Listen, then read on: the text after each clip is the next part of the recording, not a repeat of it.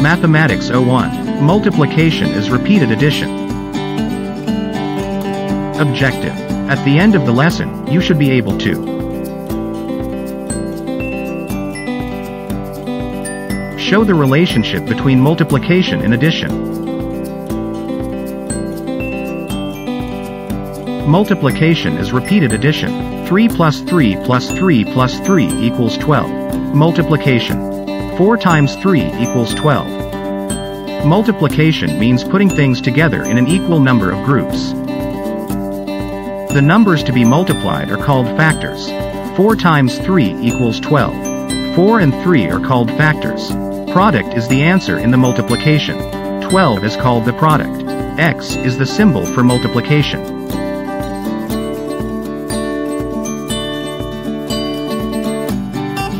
Example. Mary prepared 5 plates of cupcakes. Each plate has 3 cupcakes. How many cupcakes are there in all?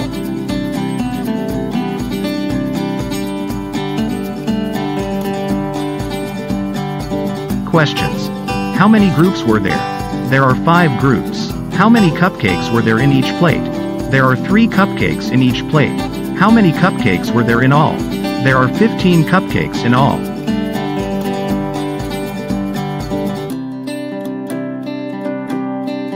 In addition sentence, it is 3 plus 3 plus 3 plus 3 plus 3 equals 15. 5 groups of 3 is 15. 5 times 3 is 15. In multiplication sentence, it is 5 times 3 equals 15. There are 4 trays of eggs. Each tray has 6 eggs. How many eggs are there in all? How many groups are there? There are 4 groups. How many eggs are there in each tray? There are 6 eggs in each tray. How many eggs are there in all? There are 24 eggs in all.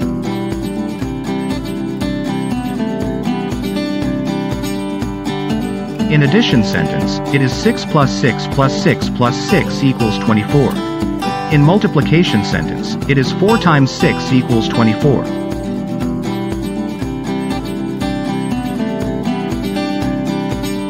There are 3 baskets of apple. Each basket has 7 apples. How many apples are there in all? Questions. How many groups are there? There are 3 groups. How many apples are there in each basket? There are 7 apples in each basket. How many apples are there in all? There are 21 apples in all.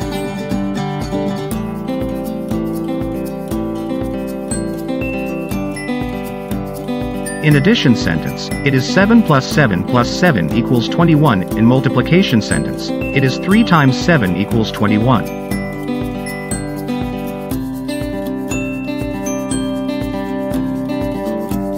For the first example, by adding 2 plus 2 plus 2, we get 6.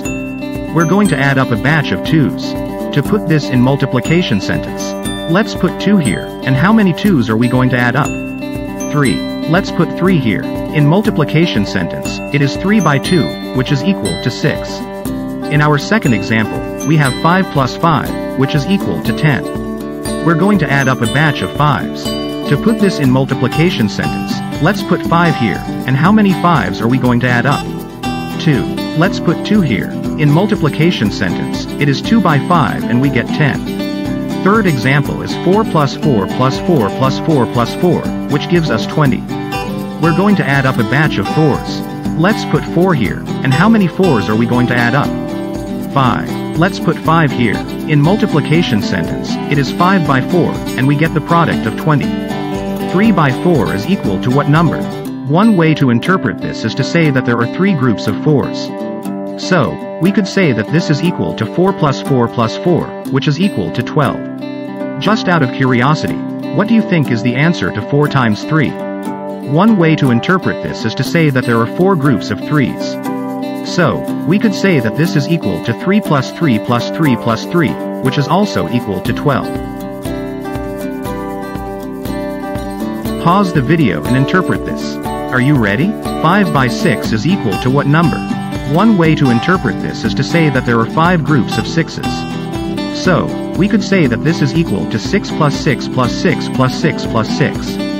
Which is equal to 30. Next, 6 by 5 is equal to what number? One way to interpret this is to say that there are 6 groups of 5's. So, We could say that this is equal to 5 plus 5 plus 5 plus 5 plus 5 plus 5, which is also equal to 30.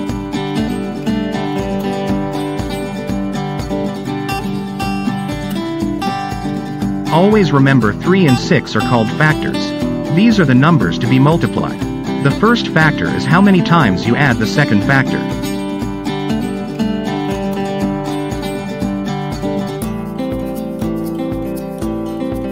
Practice exercises, get your pencil and paper. Try this on your own.